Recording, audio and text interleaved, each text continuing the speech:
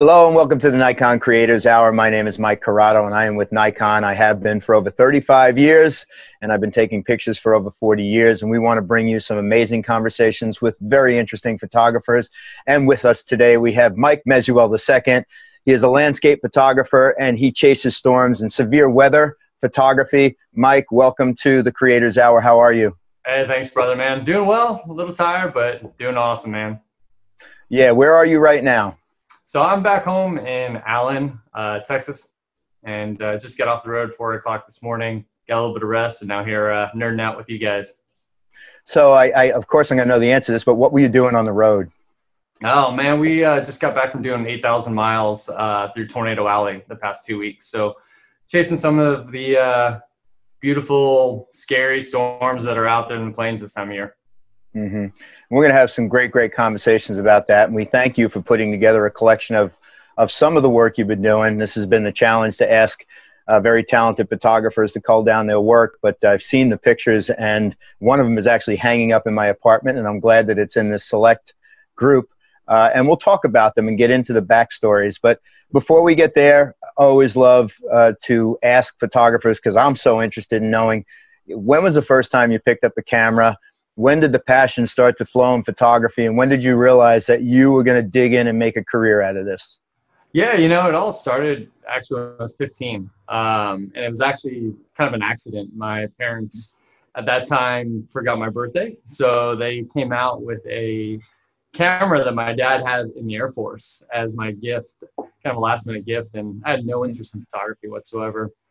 So they came out, you know, you're 15 years old, you're expecting like, all right, maybe I'll start driving, I'll get a busted up car to practice on. And they came out with this old Yashica NG7 camera and, or NG1 camera, sorry. And they're like, hey, here you go. And, you know, you open up the camera bag and you're like, wait a second, this isn't, you know, car keys or something cool. This is a camera.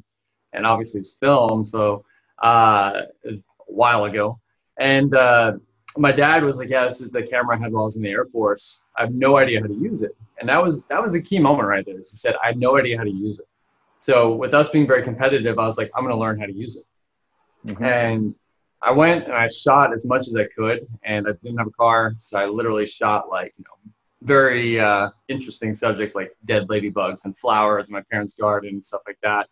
And took notes down on a yellow pad, and then I would save up mow lawns and go get it developed at the very prestigious Eckerd's drugstore, and compare, you know, frame by frame, image by image, what I could have done differently. And eventually from there, you know, I learned, you know, what an aperture was, what a shutter was, you know, how to deal with, you know, different film speeds. And then when I turned 16, got a car, and I had always had a passion for weather as well. So combined photography with weather, and then now I have a car, the ability to leave. Oh, I was gone. I went and shot as much as I could with severe weather and kind of tied the two together. And it wasn't until like my mid-20s when I finally went to digital and then started getting clients and the ability to teach. And, you know, one door opened, another door opened, and eventually it said, hey, you know, I can do this. You know, I have a master's degree, undergraduate degree in criminal justice, and all that's kind of put aside for a career now where I get to share my experiences with the world and show people the beauty of this world. So it's been you never took any photo courses? You're self-taught in all of this? Yeah, I've never taken a photo course in my life. So it was all literally back when I first started, trial and error, and then going through the card catalog at the library, finding photography books, reading up, because, you know, we didn't have YouTube wasn't a thing back then. You know, it was literally like dial-up internet with AOL Messenger, and that's all I had as far as like access to the internet. So a lot of you know, like I said, trial and error and reading in magazines and books. And I have boxes and boxes of film and slides that you know, were failures because I was learning, but that's, you know, how I learned. And eventually I became too poor to afford film, so I had to go digital. And you know, with the advancement of digital, that really allowed me to grow and have the like instant gratification of seeing what I was shooting on the camera. So yeah, it's been a fun journey. I think I'm being fair in saying that storm chasing photography is pretty much on a huge rise right now. It's not that it hasn't been around, and I've actually worked with and studied the work of guys like Jim Reed, photographers like Eric Miola, who make it an art form. And I know Keith Ledzinski chases storms, an icon ambassador. Who do you look up to? Who are your inspirations? I mean, you don't just get into storm photography and chase it. Do you not research it? Who inspires you to do what you do? You know, it was a while ago when I got into storm photography, and Jim Reed was definitely one of those guys that I looked up to. You know, I'd see his work in different books, magazines, and you know, I'd always be like, man, you know, I want to be as good as him one day. And you know, I'd strive to capture those moments that Jim would capture. And you know, I even reached out to him a few times and just chatted with him and kind of picked his brain. And then seeing Keith, his work is just phenomenal. And, you know, it's a completely different angle too, as well, from Jim's. You know, Keith, you know, is more, he kind of has like more of the documentary style. And then Jim is going more kind of like for the beauty, you know, fine art style shots. And, you know, seeing both of their work, you know, you kind of pick what you like from, you know, one person's work and another person's work. And then you say, okay, that's kind of what I want to try to achieve. But those two guys have definitely been inspirational for where I've been able to take my severe weather imagery. Do you have a style? Do you feel like you have a style? Because honestly, I see a little bit of both in your work. Yeah, you know, so I did journalistic work for 5-6 years. So I have a little bit of a journalistic tie into covering these scenes. But then again, I also like the beauty side of things. So the journalistic side tends to almost be a little bit more action, cause and effect, you know, more so kind of effect, like, hey, here's what happened after these storms, after these tornadoes. Or, for example, I covered the Joplin, Missouri aftermath for a while, and that was all telling a story of what these people had been through. Versus, you know, the past 2 weeks I've been out on the plains, and it's more so capturing the beauty of these storms. You know, storms are something that many people fear, and rightfully so, but there's also a beauty to them. So I want to kind of tie that in. So it depends on what I'm going out to shoot. If I'm going out on assignment work, it may be a little bit of the beauty of the storms, but also more how it's affecting everybody afterwards. If it's just me, I personally like to capture the beauty of the storms, because I used to be terrified of storms. I was from New York originally. We don't have storms, there's no storms up there like that. Not like this. No, yeah. No. Not like what we're going to see. And I want to, at this point, just make it clear to everybody tuning in. Mike and I have spoken many times. We've talked on panel discussions together. And I want you to address this before we jump into the pictures, is the safety factors in what you do. Yeah, so there's definitely an inherent risk to this. And it's not something I tell people, go grab your camera and go shoot a storm. You know, people are like, oh, you know, you could see a tornado. Well, there's no, you can't, not all the time. And there's, you know, baseball size hail, there's lightning, straight line winds, flooding. There's all sorts of stuff out there that's far more dangerous than a tornado. So, you know, I don't go into this just saying, hey, I'm going to grab my camera, go shoot a storm. I also have an educational background in atmospheric science. So with that, and also doing about 4 or 5 years with an experienced storm chaser before I even went out by myself, that kind of helps me get an understanding of what environment I'm going into. And, you know, most of the time you can study as much as you want about these storms, and the textbook says, hey, it's going to do this, and it does the completely opposite thing. And that just happened to us the other day. And so there's definitely a risk. So it's not something I recommend just going out there and doing. Mm-hmm. And that's great advice. And I know you take precautions every time.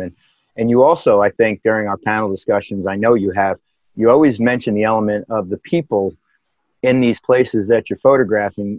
You had mentioned it, and we'll see some of your volcano shots, but that as beautiful as these pictures are, the devastation of this affects the people around the environments you're shooting. Yeah. And that's, you know, that's something you got to be ready for.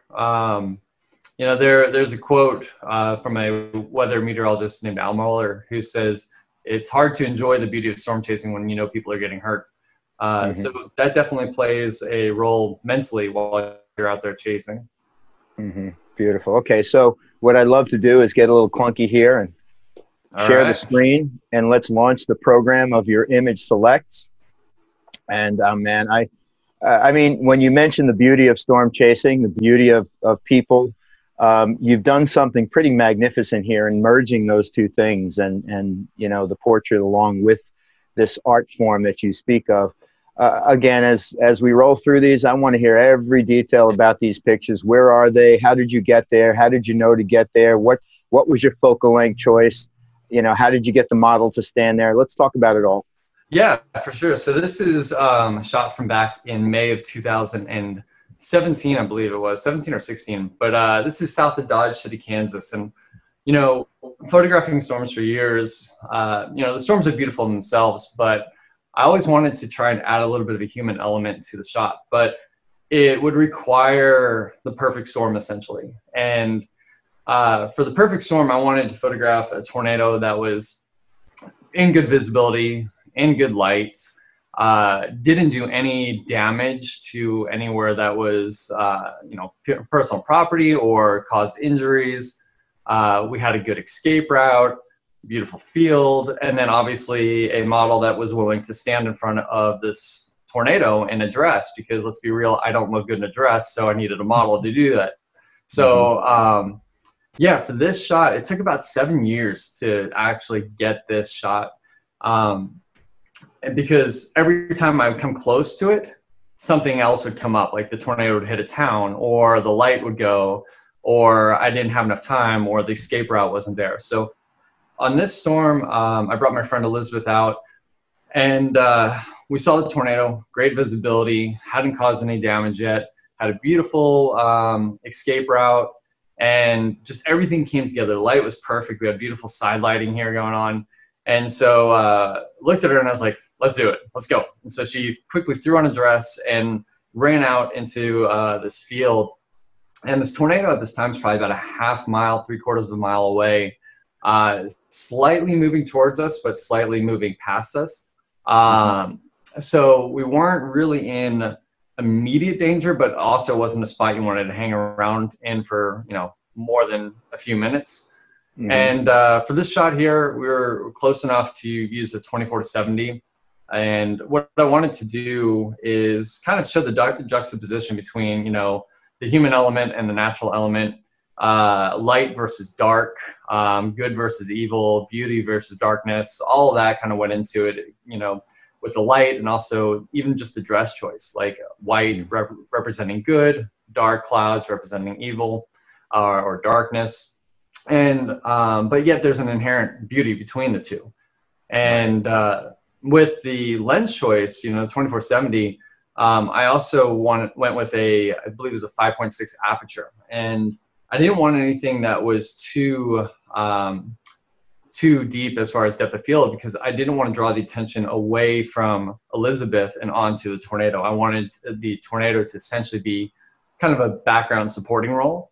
And so using that shallower depth of field, I was able to get her nice and sharp, but keep that detail in the back, but where it wasn't almost distracting. So it was pretty funny though, because, you know, it looks like we're completely alone here. And storm chasing has become a hot commodity in the past few years. So there's actually other chasers around within, you know, 100 feet or so. And so it's really funny for us to run out of the car, and then all of a sudden I'm just like, go, and I send this, you know, this girl onto a field in a white dress, and, you know, the guys are looking at me like, what is this dude doing? But it was just the perfect opportunity. And, you know, it was one of those moments too. Having learned on film and grown up on film, I choose quality over quantity. So I try not to shoot 1,000 frames while I'm out there. But in this instance, you know, if you look at the way the wheat's blowing and her dress is blowing, we're in what are called the inflow winds. So it's pulling that tornado, and that mesocyclone of the storm is pulling wind inward. So all the wind is at our back. So I just rattled off and just cranked down the motor drive and went, because her hair was flying everywhere and their dress was flying everywhere. So during the scene, we had about 40, 50 mile an hour winds. And by being able to just motor drive it through and shoot, you know, I think I shot like 20 frames or maybe something like that. I was able to get one where her hair kind of wrapped around her neck, because there's ones definitely where her hair is like over her face and her dress is all tangled. But This is the one that we chose at the end of the day, and I couldn't have asked for better condition to shoot it. And it was nice to kind of check that off the box after, many years of trying to get the right scene. Mm-hmm. I'm sure this is going to apply to other images that you show, but just real quick, if you could, how do you determine an escape route? Explain escape route, and how do you determine the best way to go? Yeah, so chasing is always kind of like a game of cat and mouse. You want to make sure you're ahead of the storm to get the best visibility as far as, light and contrast goes, but that often requires you to put yourself kind of in front of the storm. So when you have a storm that's moving northeast like this, your escape route is either east or due south, because that will get you out of the way of anything that may shift or turn or whatever. So for here, what you can see, and you get a little hint of it on the far right hand of the frame, is you see power lines. So maybe a half mile to our east is a road that dropped us due south. So Gotcha. if we had to, for any reason, get out of here, we just bail south, and within a matter of minutes, we're completely fine. But you always have an escape route because, as I mentioned earlier, you may think you know what the storm's doing, but there's many times I've seen a storm just go, hey, here, hold my beer and watch what I can do. And you have to be ready to go. Well, I think that speaks to what you had mentioned before about doing your homework, studying under somebody that knows, learning all these details, and then certainly going out there and making dramatic pictures like these. Lightning shots. Well, we take the storm element. Now we add a dynamic to it of lightning. Talk about these images and why you chose them. Yeah, so, there's two different things going on here. Obviously, the lightning adds a whole nother element to a storm. And this is a storm in Sublette, Kansas that I shot probably about 2 weeks ago. So this is some of my newest work. And the cool thing about this, and the reason I wanted to show you guys these two images is this is the same storm about 15 minutes apart. So, lightning's great to capture, and I love it, just the way you can see the electricity traveling through the air, and it adds a whole nother dynamic to the scene.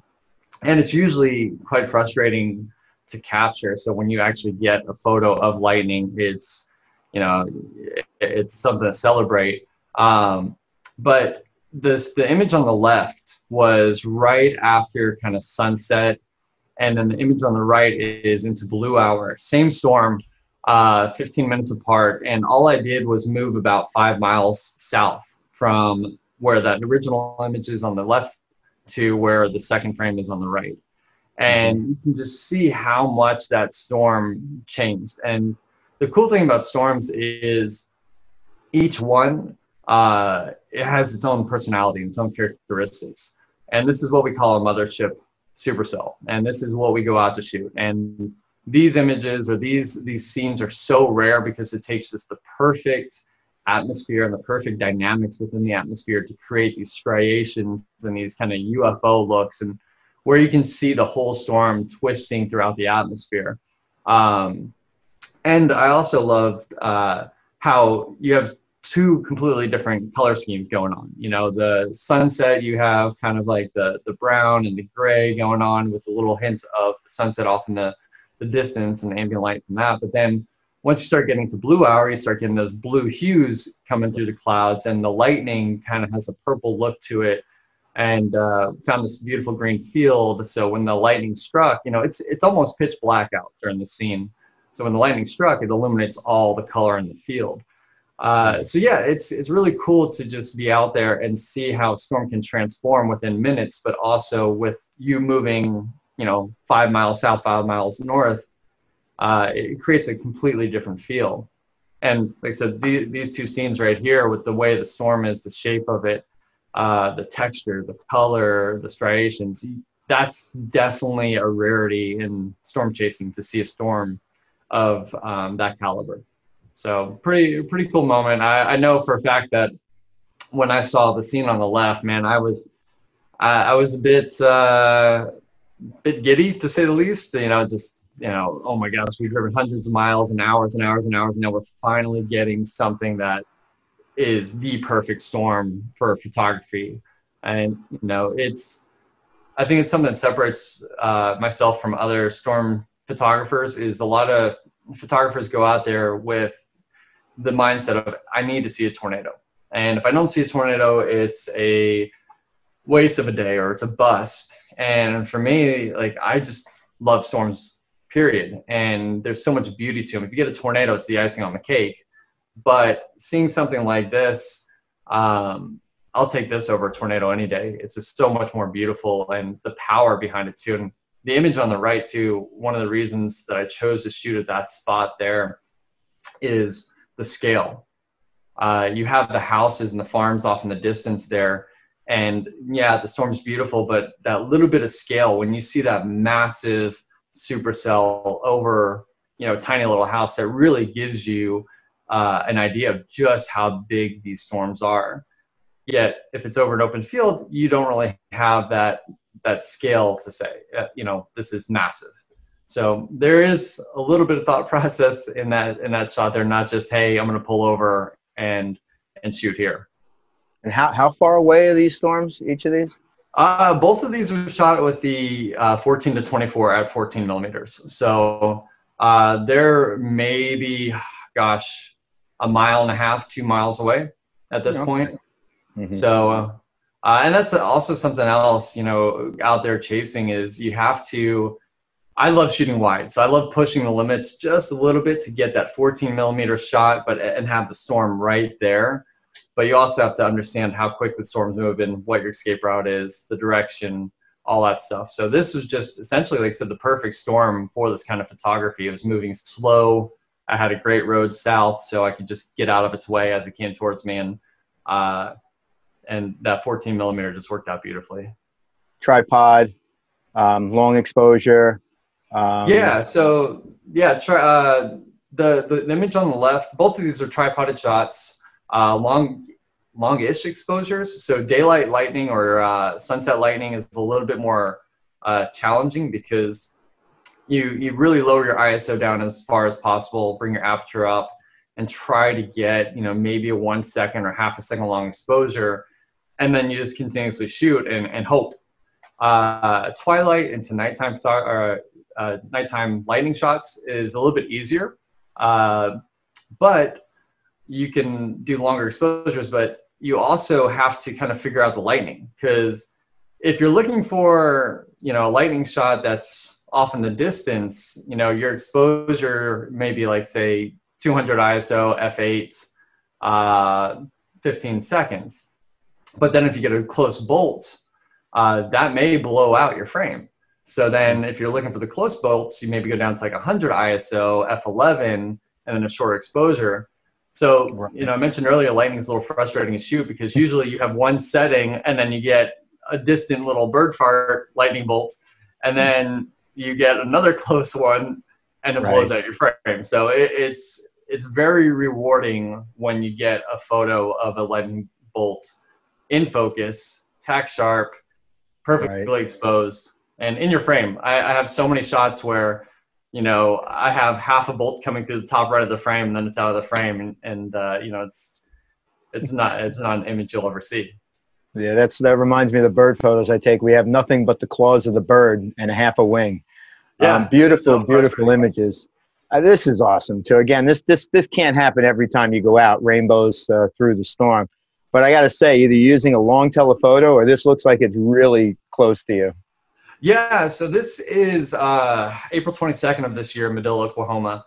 Yeah, no, you don't get rainbows through tornadoes that are, you know, side lit and high, you know, beautiful contrast and beautiful light. This is, in, you know, almost 20 years of chasing now, this has never happened to me. So, but the reason I chose this image to share with you guys is, also, you know, everybody sees these photos and they're like, oh, they're so beautiful, which they are, but there is another side of chasing. This was a scene that I hesitated on for a bit to actually share, because what's next to me by 100 feet is a body. So we stopped. The first priority of chasing, if a town gets hit, is we stopped to render aid, and came across somebody that was injured severely, went to do first aid, CPR, and all that stuff, and then the medics showed up, and then I started shooting these shots. So seeing this shot here now, and knowing that that person survived, I'm happy to talk about it because it shows you that you're looking at something when people are like, it's so beautiful. It's a tornado with a rainbow, but yet there is a devastating side of this. And that's the part that you have to respect. But I do love this shot, and this is going to be up on the wall. It's one of those images that you don't get. Like, tornadoes are mostly hidden in the rain or grungy, low contrast. Here you have a rainbow going through with high contrast, beautiful visibility. And this was shot, I believe this was shot on my 24-70, or may have been 70-200. I think it's 70 millimeters either way. Right. And personally, I would have liked to get a little bit closer to it, but we had big power lines across the road, so we couldn't go anywhere. So we had to kind of pull over here and take advantage of the scene right there. And you can actually see, if you look closely to the trees, a lot of them are broken. And that's where kind of the outer edges, the outer circulation of the tornado had passed and snapped some trees and all that stuff. But there's a lot that happened in this scene here that had a whole bag of emotion to it. But knowing, like I said, that guy survived, and this is one of the most beautiful tornado shots I've ever had, it will definitely be on the wall. I could totally be misreading. Are those birds in the trees, or are those broken parts of the trees? Those are broken parts of the trees. And then if you were to ever zoom in to where the rainbow is in the tornado, you'll see debris lofted in the air, like parts of homes, parts of buildings, stuff like that. But no, I think those are all definitely broken pieces of the trees.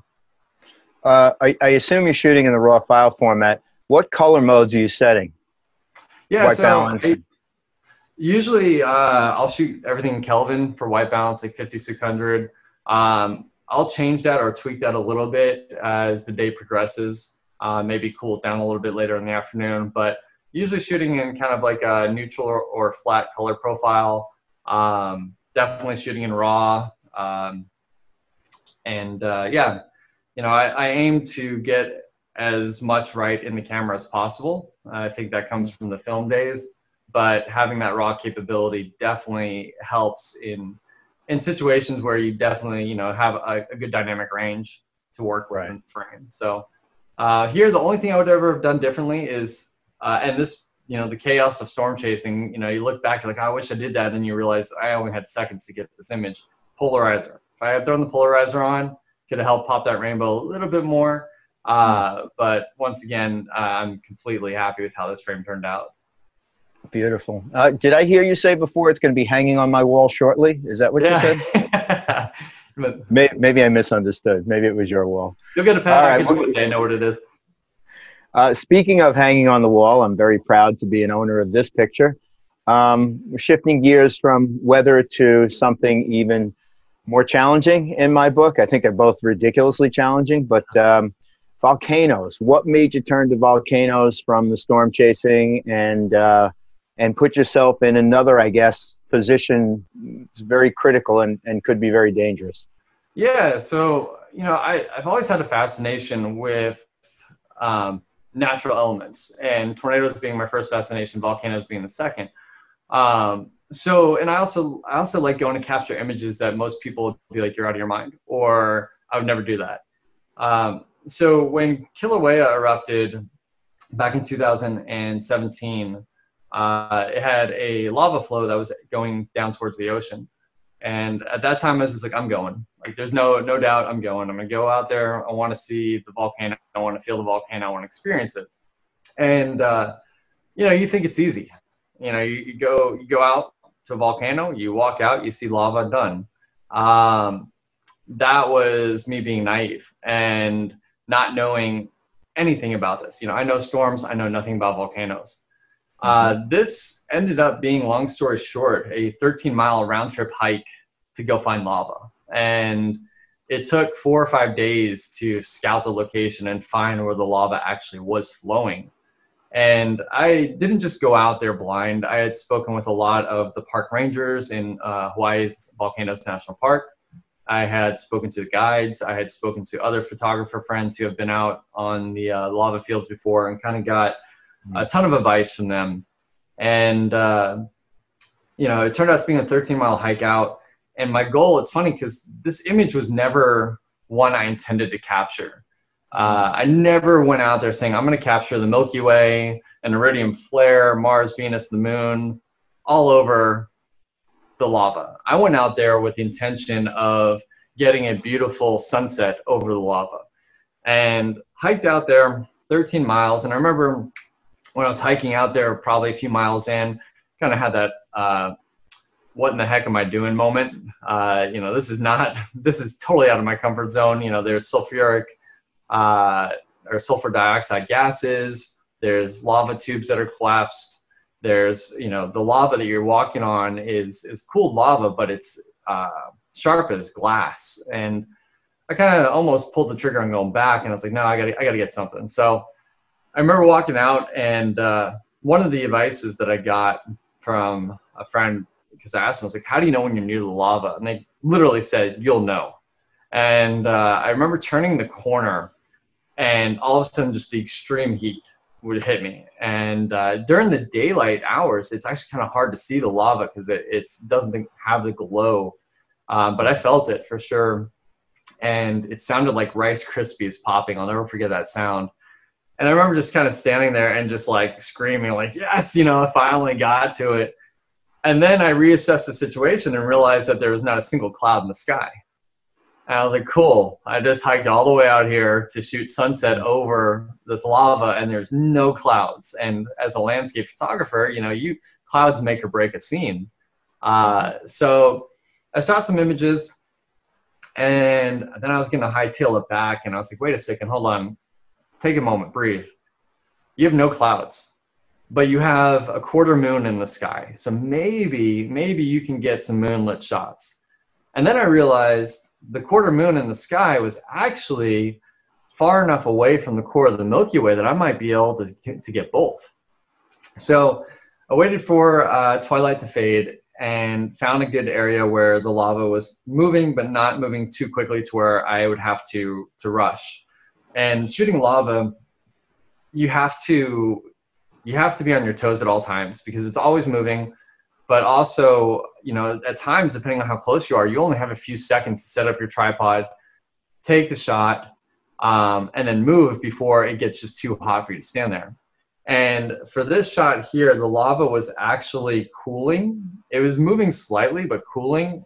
Mm-hmm. So I had enough time to set the tripod up, frame the shot, and start shooting some images. But the issue was just to the left of the frame is a bigger pile of lava that had erupted and is creating a huge lens flare across the 14 to 24. And so, I tried a couple things. I tried holding my hand out to try and, flag that light. And my hand was just definitely not enough to cut it out. And so I was like, all right, if I stand over to the left, use a cable to release, trigger the shot, I might be able to use my body essentially as a huge lens hood. Mm-hmm. Well, took one shot, was able to see, hey, okay, here's the Milky Way, here's the moon, cool. But huge lens flare. So I took the cable to release, stood about 2 feet over to the left, and I was like, okay, this is really hot. Took a shot, went back over, looked, I hadn't flagged enough light off, so I had to move even closer to the lava. And I ended up singeing off my leg hairs as I took the shot because I was that close to the lava. And I took the shot, went back, realized I had flagged off all the light and actually gotten an iridium flare. I thought it was a meteor at a time, but it's actually an iridium flare, which is in the top left corner. And that's a satellite that's moving through the sky. And the panels off the satellite actually reflect the sunlight back to Earth. So it's a pretty cool event in the night sky. And then some astronomy guys afterwards also pointed out that I had Venus and Mars in the frame as well, just to the right of the Milky Way. So when I saw that happen, I was like, I can't top this. I'm heading back. And when I put this online, a lot of people said, hey, that's fake. That's photoshopped. There's no way you can get that in one frame.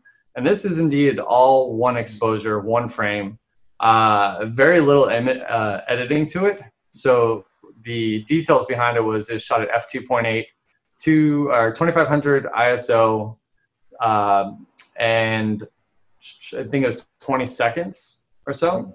And what the original out of frame camera shot looks like or out of camera shot looks like is the Milky Way, the sky is a little bit dark, and the lava is also a little bit dark. But knowing the dynamic range of the camera, I knew that I can pull up the sky and the details and the shadows and the blacks to reveal this entire scene and not blow out the moon or the lava. So it is indeed all one shot, and you know, the little icing on the cake was that iridium flare coming through. But I went back and I was really happy about this shot, put it up. It went pretty viral and got licensed by a few different publications. And it's definitely one of those shots that when people find out I shot that, they're like, "Oh, you're the crazy guy who did that shot." So I want to ask you, you mentioned this, but you never really said the actual distance. You put your hand up and you're feeling that heat. yeah. How far are you officially away from the closest spot of danger? So when I stood there to flag off the light, I was about 8 inches from the lava.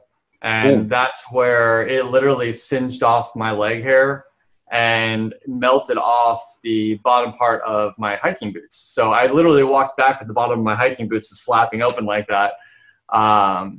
But yeah, it's pretty hot. It's I think it's 2,100 degrees Fahrenheit on the surface. Mm-hmm. So you feel it, and it's nothing you wanna mess with. Beautiful, beautiful image. Different kind of image. You said you like to put people in your frame. A little bit of explosive action here. What's going on? Yeah, so completely different feel. The previous image was shot in Hawaii's Volcanoes National Park. A pretty well controlled environment. The lava wasn't moving too quickly, or the threat. I mean, there was a threat there, but it wasn't like a huge threat. This is when I went out in 2018 to document the Kilauea eruption in Leilani Estates, which is the lower east rift zone of Kilauea in Hawaii.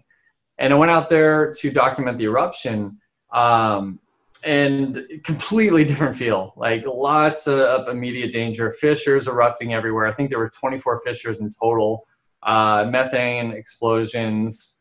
Literally, you could witness the ground cracking and the streets opening up in front of you as you're moving around because of the magma going underneath the surface. So this is an image where it's my last day out there, and it happened to just work out perfectly that fissure number 8 began to violently erupt. Now, most of the fissures were erupting maybe 60, 50 feet up into the air. Fissure 8 on this day erupted to 300 feet into the air. And we were out there being escorted. The media was being escorted with the National Guard. And unfortunately, they were not taking us where the images were. And, you know, the saying is you got to go where the images are. So I may or may not have caught a ride with a local in their pickup truck to get into this area here. And it was one of the most incredible scenes I've ever seen. The fissure was only maybe 300-400 feet away at this time, and it sounded like a jet engine going off. And just see huge things of molten lava flying up into the air. And once again, it was a beautiful scene, and I have so many images of this scene without that person. And you have no idea how big that fissure is. And when I saw this guy walking around with a gas mask out there, my first thought was, you're crazy, because I know you're way, way too close out there. But then, you know, the photographer part of me was like, oh, Mike, grab your lens real quick and hop back and get a scale shot. So he was walking around there, and I was photographing him. And I just love this scene in particular right here, because he's looking up, and when you're photographing volcanoes and you're downwind, you always want to have a gas mask on because of the sulfur dioxide. Well, the winds had shifted, so we were now upwind, so it was safe to have your mask off. So he lifted his mask up, and I love the outline of his, you know, you can see the canister up there, and you can actually identify that that's a gas mask that he's got on there. And the contrast between the two, the scale, everything's worked out really nicely. And it was a great way to just show, once again, that same thing with the Beauty and the Beast shot, but the juxtaposition between the human and the natural element, and just showing how, you know, we think we're almighty. We're not, you know, like nature rules everything. And Here, that just shows the power that we don't have and the power nature has. And once again, shows the scale there. So yeah, I just love everything about this frame here. And it was shot with the 70 to 200 millimeter. The only thing I wish I could have done a little bit differently is wait a little bit later on for some better light, because, you know, lava, obviously super bright. Right. So you have to expose for that. And, you know, when I shot this shot originally straight out of the camera, once again, this is where the raw files are really beneficial. I was exposing for the lava, so all that black hardened lava was really dark, so I had to pull that up using the dynamic range of the camera. And this is all shot on the 850, so a lot of dynamic range there. But just love this scene here, and it was one of those scenes too, like, you know, you're there, and every part of you is telling you you shouldn't be there, and you know, you get the heck out of here. And especially for me, not having much experience with volcanoes, I was like, okay, you know, let me get some shots, get out of here, but I also want to stay. Sure. So it's just one of those scenes, and it's actually tattooed on my arm now, the latitude and longitude from where I took that frame, because I've got a tattoo over here where I photographed the Northern Lights for the first time. So the coolest thing you can see above your head, and this is this spot right here. So the coolest thing you can naturally see at your feet. So really cool moment. And I definitely wanted a shot like this for the story of this eruption that shows just the power of it. Beautifully, beautifully done. Now I know what this is, but you tell us what it is. So yeah, this is from the same eruption, but eventually the problem that we ran into photographing the Leilani Estates area is the lava just became too much, and you started to have a wall of cooled lava get higher and higher and higher. You know, we're talking almost 50, 60 feet in places, and you can no longer see the molten lava. So I took to the air to find different perspectives of this event, and chartered a helicopter. And once again, you know, wanted to show the journalism side of it, show the destruction, show what was going on to the people of Leilani Estates, but the beauty.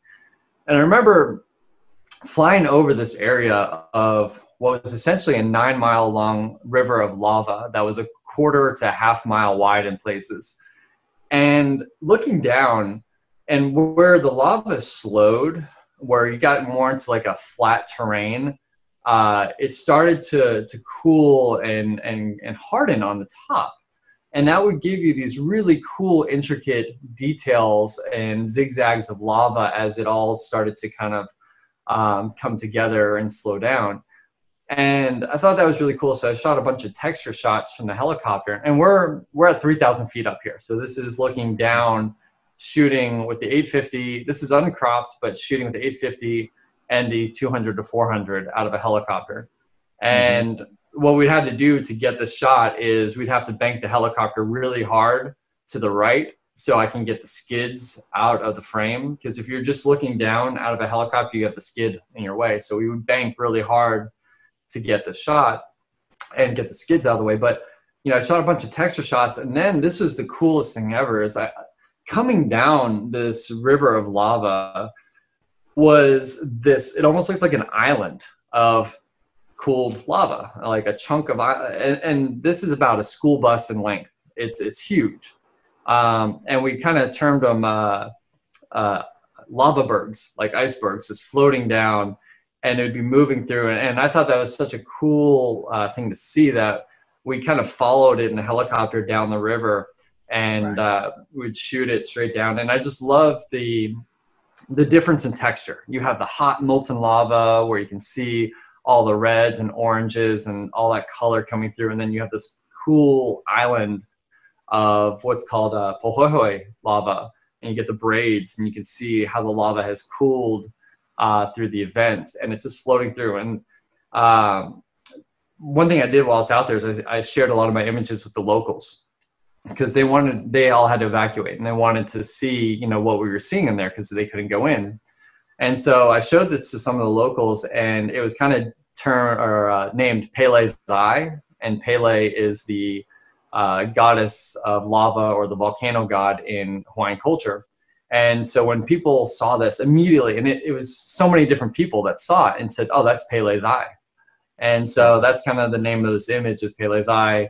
And just one of my favorite shots, and such a unique angle on the event. And, you know, I love, you know, this from past chats, I love shooting from helicopters and just opening people's eyes to what you can't see from ground level. And this is probably one of my favorite images ever from the air. Beautiful. Beautifully done. This, again, from the air, I would assume, Yep. pretty high up. I love both of these images, the image prior to this one and this image here, the detail, the design, the pattern, everything. What's going on here? Because this is wild. So, so besides from some air sickness, because you'll see why after this image here, it took a lot of work to get this frame. This is over the glacial rivers of Iceland, over the highlands of Iceland. And I've shot there many times before, and these rivers are just beautiful, and they're stunning. The way that the water has different looks because of the silt. You know, you get turquoise, you get aqua, you get green. Some areas you get gold. And this area here, I had flown in the week prior, and it just blew my mind. Just the colors, the contrast, the blues, like I said, the turquoise, all that against the darker browns and all that. And, you know, I photographed the heck out of it. But then afterwards, I was like, you know, it's really hard to comprehend scale. And that's something that I like to convey in my imagery, is scale. And, you know, we're flying maybe probably, I would say, 4,000, 3,000 feet above these glacial rivers. And you have no idea what you're looking at or how big or small they are from that. So the pilot I was working with, I was talking with him, I was like, hey, do you have another pilot friend who has, you know, a good looking plane that we can fly and photograph over the highlands and add some sense of scale to? And so, yeah, we teamed up for it, and we flew out there, and it's about an hour flight from taking off from the Reykjavik airport. And I realized this was a lot harder idea than I had initially interpreted. And flying, the problem was right off the bat, like I was like, okay, I could just shoot down and photograph this plane over the rivers. Well, flying side by side, you don't really have that shape to the image that you want, or the feel to the image you want. I just felt like the plane was leading you out of the frame the entire time. So what we ended up having to do is we would do these loops or orbits around this area, and the other pilot would go out and do some bigger orbits. And what we tried to do is get, as we're going one way, he's coming in the other way and crossing below us. Right. And you have a matter of like 3-4 seconds tops to get him in and out of the frame, or in the frame before he's out of the frame. And it took a long time and a lot of just staying focused, because you know, you're sitting up there in the airplane doing donuts for, you know, 30 minutes. It wears on you, especially looking through a tighter lens. Let me, Mike, let me jump to that next picture then to show people what you're talking about, and then we'll come back to this so they can see it again. But this is the pattern of flying you're talking about, right? Yeah, this is just our flight path. So you can see all the different donuts we did in loops, and some of them are wider, some of them are tighter. You can see some areas where we may have had to take a moment to breathe. But yeah, all of that is right over that glacial river area, which is the blue area there. And it took a long time for us to line both planes up, altitude-wise, speed-wise, and also location-wise, because there had been a bit of snow that had fallen on the rivers. So with the wings of the plane being white, I didn't want them to be over any of the snow, because you wouldn't have that isolation, that separation.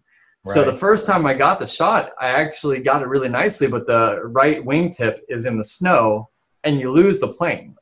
So, you know, I was like, oh man, all right, we got to do this again. And this is all shot 24-70, I believe around like 50 millimeters, 60 millimeters. So yeah, the first time I got it, it was that plane was a little bit over to the left, right in that snow. And so we had to reposition. And when he came by here, once again, it was a matter of 3-4 seconds before he's in and out of the frame. And I just rattled off and finally saw this one where, you know, the wing tips were in an area of a clean background and high contrast, and you can see that red popping.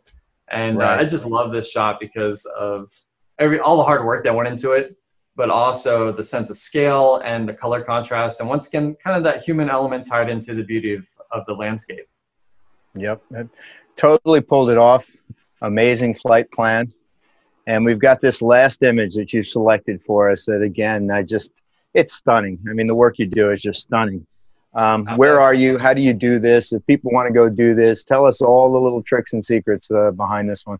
Yeah, so this is up in Banff National Park in Canada. And I've photographed the Northern Lights all over the world. And, you know, people say, oh, you got to go to Iceland, you got to go to Norway for the lights. This is the best Northern Lights show I've ever seen, and it was in Canada. And I almost walked away from it. So one thing I encourage people to do is, you know, when I teach my photography classes, I'd say, hey, you're here to learn the P word. And everybody's like, oh, photography. I'm like, no, patience. You're here to learn patience. Mm-hmm. Because these shots don't just present themselves. And this was a night where the Northern Lights were supposed to come out, and they came out a little bit. And typically 11 to 1 a.m. is the best time to see them in this area. And so went out to the lake, saw a little bit of them, but for what was forecast, I was kind of let down. I was like, oh man, you know, this is supposed to be a big show, and we're seeing some green, but nothing great. And I had packed up the camera, walked back about halfway to the car, and then you just have, sometimes you get that gut feeling like, okay, you're messing up, you know, stop.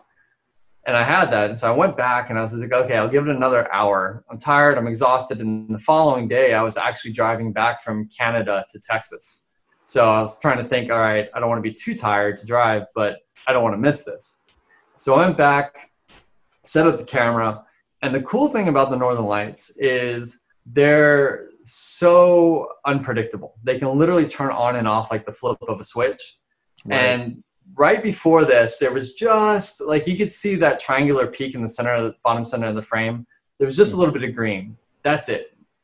And then within seconds, the sky erupted to this with purples and pinks and rapidly moving curtains. And the whole sky was just essentially shaking. And I started shooting some frames, and they're all 14 millimeters. And I looked up and I noticed that the whole aurora was arcing over us. And I was like, all right, I got to try it. So I did a panorama. So this is actually a 9-image panorama of the Northern Lights stitched together, all at 14 millimeter, shot vertically. And I'm going to say, did you? Yeah.